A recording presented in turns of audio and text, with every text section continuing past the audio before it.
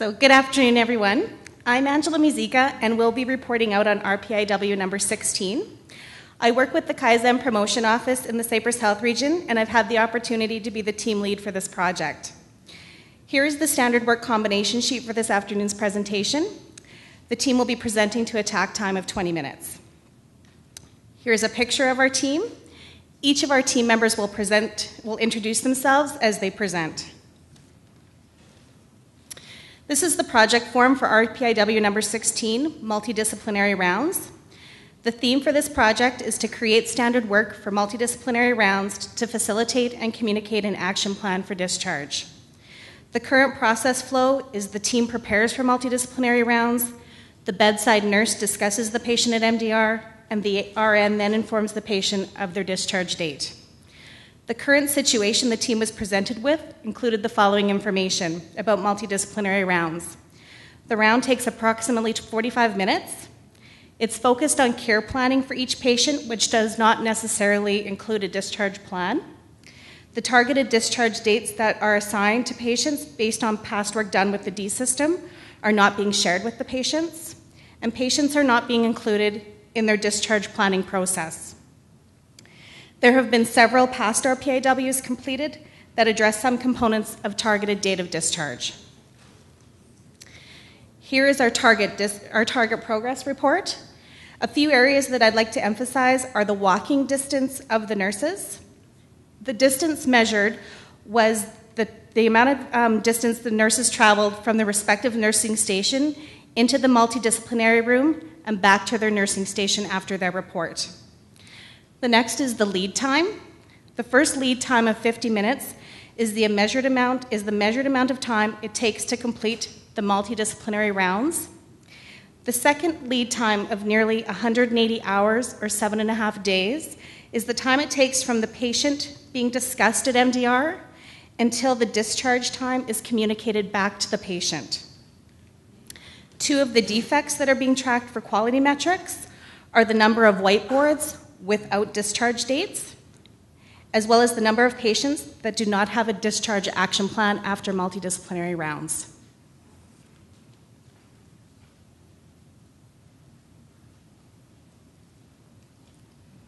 Good afternoon. My name is Brenda Jameson, and I'm with the Medicine KOT and sub-team lead for this RPIW. So first, we reviewed our current state. We observed multidisciplinary rounds multiple times on 3D. They're held in the charting room. One nurse and one LPN make up the team for between 7 and 10 patients, depending on the capacity on the unit. There are 4 teams in total. Most of the participants in multidisciplinary rounds are made up of sometimes physical therapy, sometimes occupational therapy. Charge nurse is always there. The team nurse, physicians as they are available. And we identified Kaizen opportunities. Some of the Kaizen opportunities that were identified was definitely a creation of standard work for multidisciplinary rounds because we found there was a lack of standard work in place. But most importantly was to improve the communication between our teams and our patients. We identified our non-value-added time as almost 98%, and our value-added time was 2.3%. And then to our future state. I would be delinquent if I didn't say how happy we were at where our team got to. They went way beyond our ideas for a future state, proposing what we could only have hoped for. They suggested improved communications for our patients would only be achieved by bedside multidisciplinary rounds. The information was streamlined by bringing workstation on wheels to the patient's bedside. We established real-time updates to Sunrise Clinical Manager by outlining an action plan to discharge and real-time updates to the patient's whiteboards. This resulted in value add to our patients of 99.7%. Our TAC time was measured based on one multidisciplinary round per day. We allowed 40 minutes of time for the rounds, 10 minutes per team, and this was based on previous work practice. Our average daily census was 32.65 patients per day. So one patient had to be discussed every 1 minute 14 seconds, which gave us a talk time of 74 seconds. And one of the most important parts of our RPIW week were the quotations from our patient advocates. They started at the beginning of the week. Don't we all want to see our patients be happy, healthy, and to go home? We should all be together, and it's everyone's job.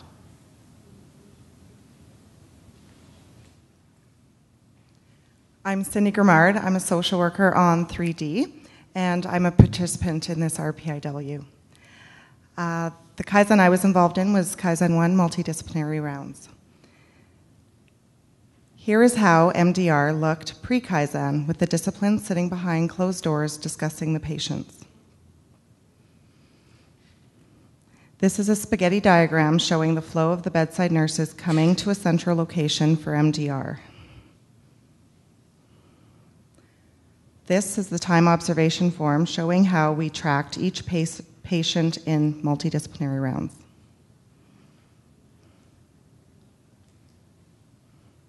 The standard work combination sheet shows that it took 75 seconds pre-Kaizen to discuss each patient. The percent load chart further illustrates the amount of time spent on each patient in MDR.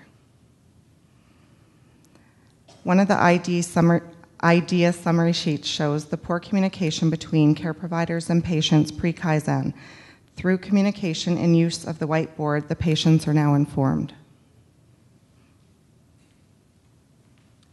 Hello, my name is Lacey Renault. I'm the clinical resource nurse on 3D and a participant in this RPIW.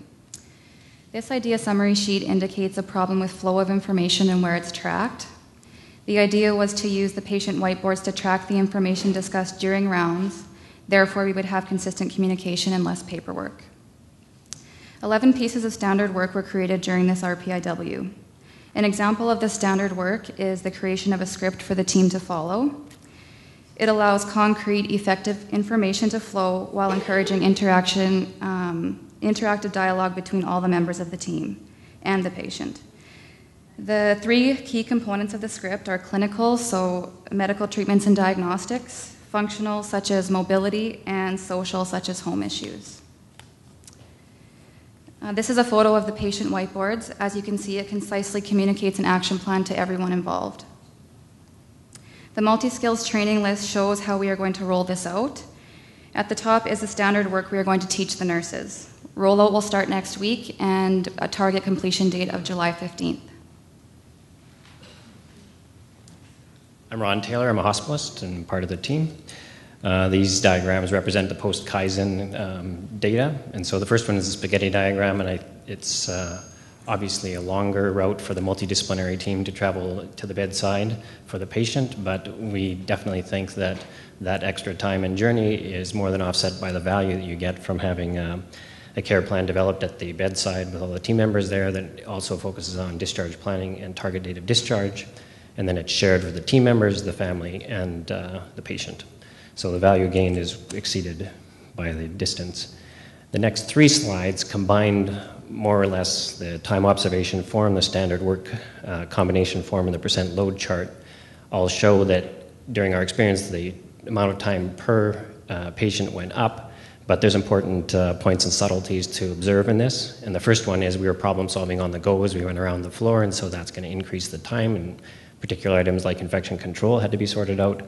And a couple observations that I want to make was on the time observation form, the nurse team there, team 4, was the only group to do it 2 days in a row, and that form shows that it took about 124 seconds per patient, and the next form shows the same team the day before at 140 seconds a patient, so in 1 day you're already seeing a decreased time with learning and efficiencies. And then finally that percent load chart shows that on the last day after we had done it again, we did a simulation, a mock bedside rounds, and we were down at 85 seconds per patient, which is quite close to the pre-Kaizen number. So we think we can get it exactly the same with more value at the very least. And then the last couple slides, one shows the model of bedside rounds, multidisciplinary rounds, and then comments from patients that we picked up and some nursing staff after we did it. Good afternoon. I'm Marlene Smedu. I'm the Vice President of Quality and Transformation, and I was a participant on this team. And I'm going to begin the report on our second Kaizen, which was communication with patients and their families. So in order to understand who our patients were or are on 3D, we acquired PQA data regarding medicine patients in the Regina Qu'Appelle Health region as a whole, and learned that about 71% of those patients are discharged to their own homes. We also acquired PQA data on specifically on 3D and learned that the average length of stay was almost 8.5 days, and there were 5 diagnoses that accounted for the majority of patient admissions. So that gave us an idea of our patient population. We know that patients and their families need to be more engaged in their care plan and their progress in order to be well prepared to go home and to be self-sufficient when they get there. And we had an idea sheet regarding what that work might be to incorporate that. So we stole shamelessly from the ticket home designed on the short stay unit at Pasqau Hospital, and we created a similar poster for 3D entitled, "Are You Ready to Go Home?" And the intention is that there will be a poster at each patient's bedside. The specific criteria and explanations were developed for 3D in conjunction with one of the younger patients on the unit who had been hospitalized 17 times and had very clear direction for us about what the words should be and what we should be looking for to prepare people like her to go home.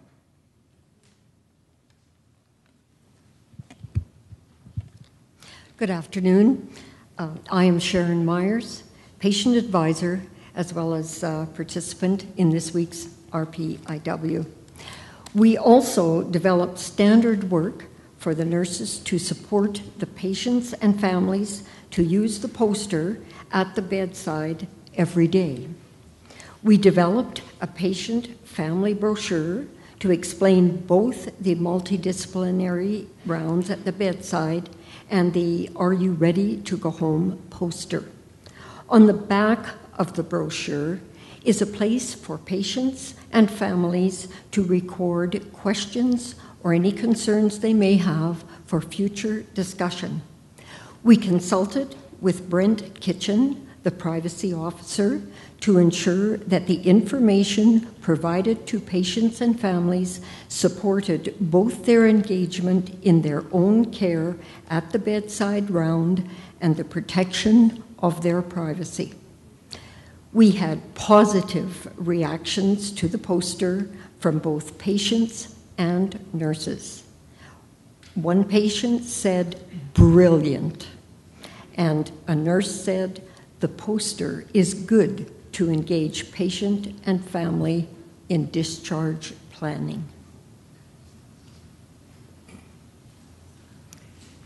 Good afternoon. I'm Larry Myers, and I'm a patient advisor. In the Kaizen program, we were looking after the 5S evaluation of a dirty service room on 3C.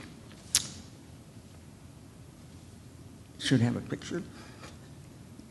This is what the room looked like kind of when we started. And the poor girl couldn't even get to the sink to start to clean things up in the first place. Also, it was a dirty room, but we had clean things in there, sterile things that we were concerned about cross-contamination and oxygen tanks that weren't fastened to a wall. And this I just described as chaos. And after we did our work, back up. We changed that. When we did the measurement, it was 0.068. When we finished, we were at 2.0. And our room looked like this. The gowns, which are clear. The girl has a place to work. In the first one, she folded a whole bunch of bags because that's when she was hired, that's what she was told to do.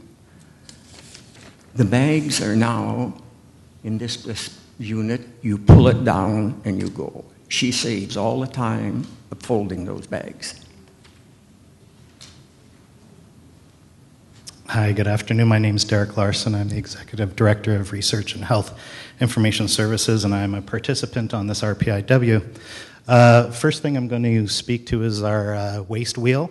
And we went out on the Gemba for an hour or so, and each team member wrote down what they saw on the waste wheel, and we did that for a bit, and we had over 30 things that we noticed. Most of them clustered around inventory. This isn't any different from any other unit. Gloves, gloves, gloves, gloves everywhere. And those are things we can cut back on. And some other things were some of the defects that we noticed, such as the whiteboards weren't being used as they were set up. Post Kaizen, this is our waste wheel, and we got rid of quite a few of them. We're just under about 20 items left. These will be handed off to the team on 3D to try to attend to them at a later date. This is our stick tally, looking at our defects. So this is what we use to actually measure our defects, and the next graph is going to show you our defects that we had.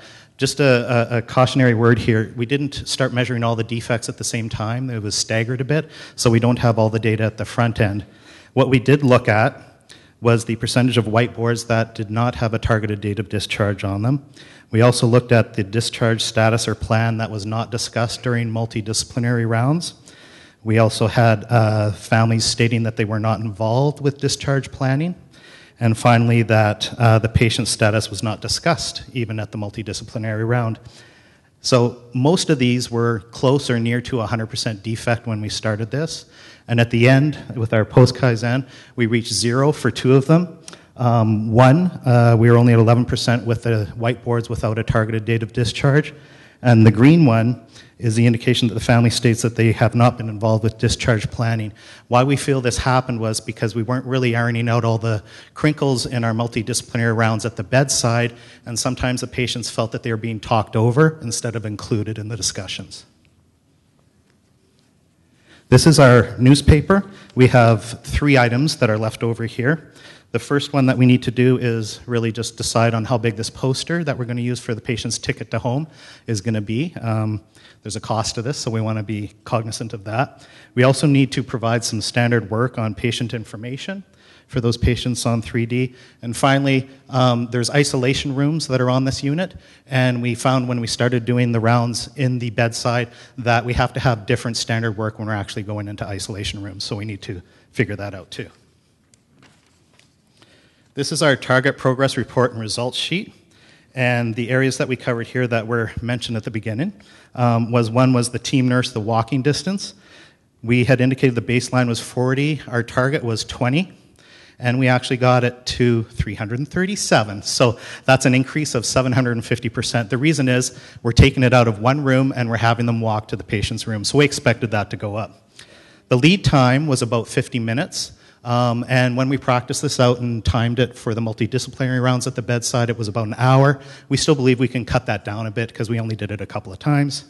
And this is the interesting one. From the time that the multidisciplinary round decided a targeted date of discharge to the time that the patient was aware of it was about 180 hours. That's 7.5 days.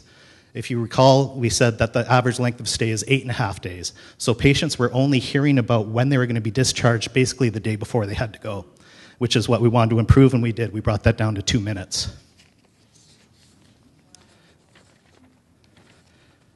The next one is the whiteboards, and we're looking at how many had discharge date on it, and we brought that down to 11% from 96.